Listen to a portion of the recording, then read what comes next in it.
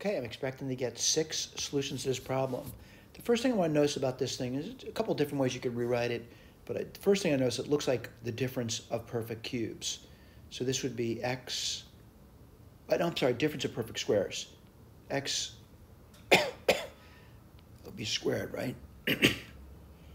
Minus, well, 27 squared would give you 729. Then you get a3 squared, and I can factor this thing. This would be x cubed minus 27a cubed. And then you would get x cubed plus 27a cubed. All right? Now what do I notice? The difference in sum of perfect cubes now. All right, now someone says, could you started it differently? Of course you could have. So let me write this one down for you. This would be x minus 3a. Then you get x squared plus 3ax plus 9a squared.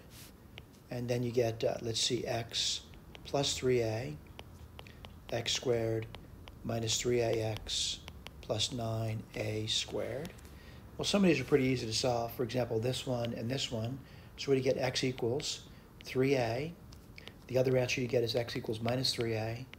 And these are going to require the quadratic formula. So let's write that down. X is going to be equal to,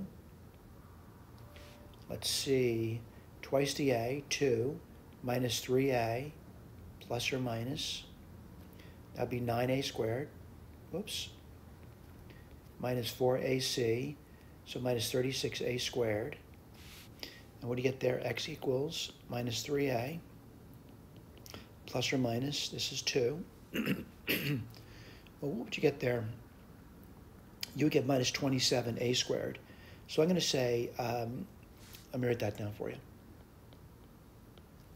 That would be a 9, which is 3i, and you get an a, and then you get a root 3.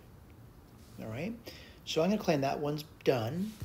All right, let's do the other one. And the other one's going to be x equals, well, 2. Now we're going to get 3a plus or minus, and then I get this root problem again. And it's going to be, 9a squared minus 4ac, which is going to be minus 36a squared. Really getting the same thing. 3a plus or minus 3i a root 3 over 2. Let me circle my answers. And you're getting 6, as we expected. Let's get a red pen out, see if we have them. And let's see if we have this one over here. 3a plus or minus 3ai root 3 over 2. Let's see if we have the other one. They factor the minus 1 out. It's right over here, though. That's fine. And, yep. And they factor the minus 1 out. That's fine. You see that over here. All right. Just another reminder, my name is Ron Bannon.